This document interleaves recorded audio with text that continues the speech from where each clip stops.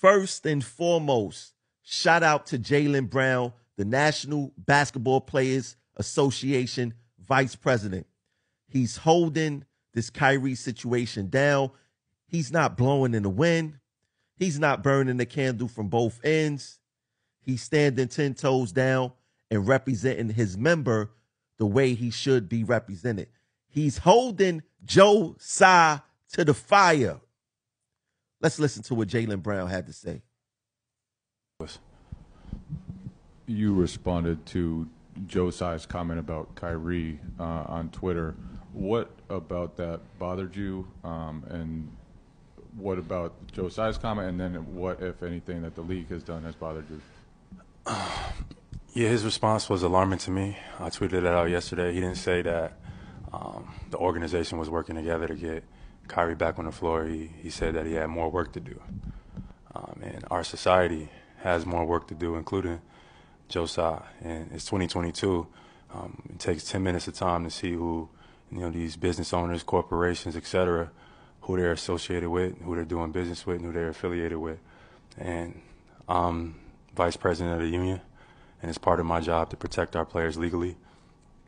And to see Phil Knight first come out and condemn, Kyrie, and also see Joe Tsai say he has more work to do, I think it's time for a larger conversation. And Adam came out and said a statement that he doesn't believe Kyrie Irving is anti-Semitic, yet he's still suspended indefinitely. So those are my thoughts. So what do you think the reaction should be with him if that's not the way to do it? Like what should be the response? I said this before. I think it's uncharted territory. I think it's no distinction between what somebody says versus what somebody posts.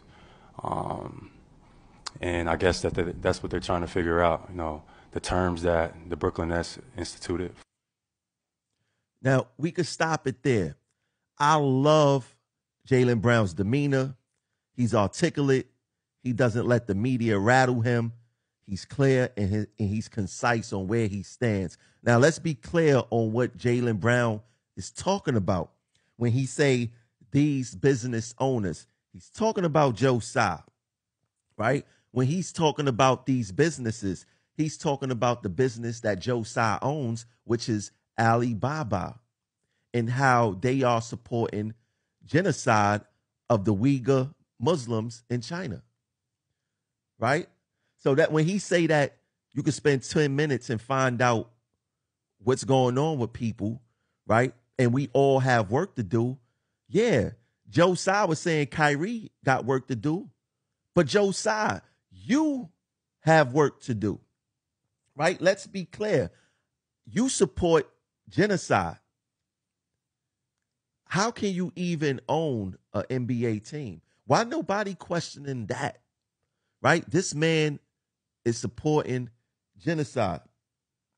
Now, think about it like this. If you retweet something that people deem offensive, you could lose your livelihood, because that's what we're seeing happen to Kyrie right now. But you could support genocide. Let me put this on the screen. You could support genocide and actually own an NBA team, right? And Jaylen Brown also mentioned there's possibly something else going on, and there needs to be a larger conversation or a larger situation. That larger situation is when Kyrie refused to take the juice. He basically did not let the money control him. They said, Kyrie, if you don't play, we're going to suspend you. He lost $14 million. He did not let the money control him. He basically said, listen, I'm doing what's best for myself, for my family, for my body. You could keep the money. And when people trying to control you, whatever mechanism it is they're trying to control you with, you refute it, they take offense to that. And that's what we've seen. So they not going to come to the table and say, yeah, you know what? We're mad at Kyrie Irving because he didn't take the juice. He didn't abide by our buck breaking by using money as the means to control him. They're not going to say that. And what we're seeing right now is exactly what they're saying. We're seeing a modern day lynching of a man who has the ability to think for himself. We are seeing buck breaking tactics. We must pray for Kyrie. We must support Kyrie because I'm glad that it's starting these conversations. Hopefully the players will wake up because I'm going to tell these business owners, these NBA team owners this. Without the players, you have nothing.